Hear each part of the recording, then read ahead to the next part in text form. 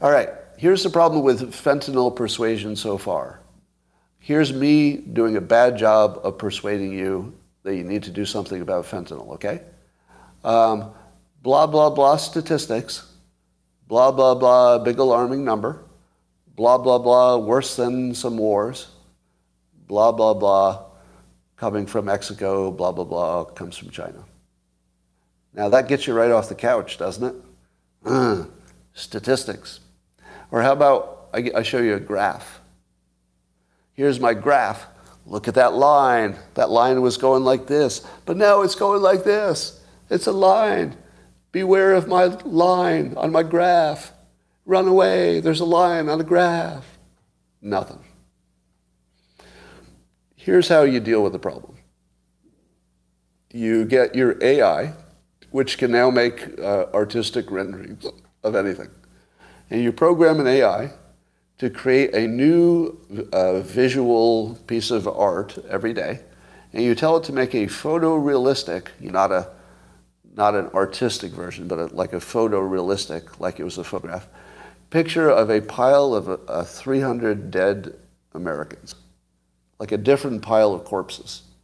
And you do a different pile every day. You just tweet it.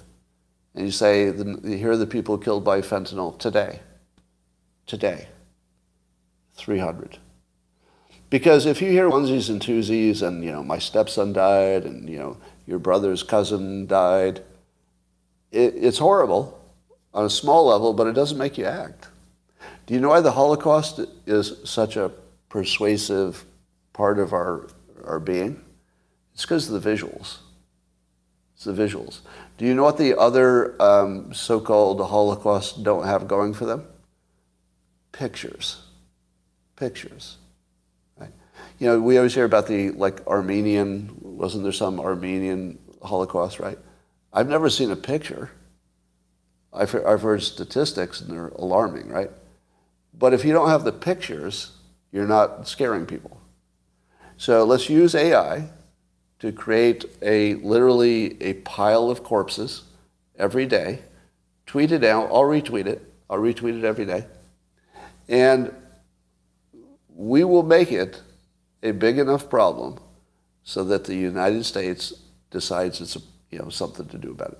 And by the way, if I were a Republican, I would say I would attack the cartels in Mexico. And I would make the Democrats argue that that's a bad idea. Because I don't think they can. The trouble is it would lure them into your frame. They don't want to be there.